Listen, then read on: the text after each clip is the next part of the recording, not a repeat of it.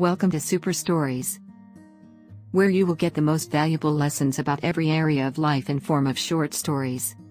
And I believe you can do miracles, with right mindset.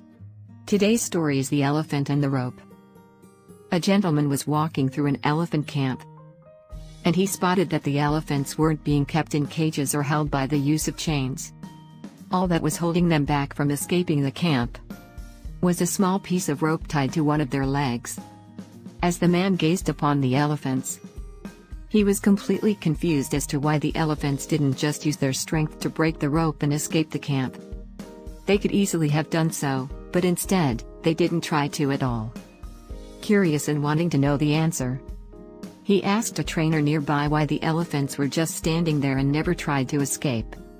The trainer replied, "When they are very young and much smaller, we use the same size rope to tie them. And at that age, it's enough to hold them. As they grow up, they are conditioned to believe they cannot break away. They believe the rope can still hold them, so they never try to break free." The only reason that the elephants weren't breaking free and escaping from the camp was that over time they adopted the belief that it just wasn't possible. Moral of the story: no matter how much the world tries to hold you back, always continue with the belief that what you want to achieve is possible. Believing you can become successful is the most important step in actually achieving it.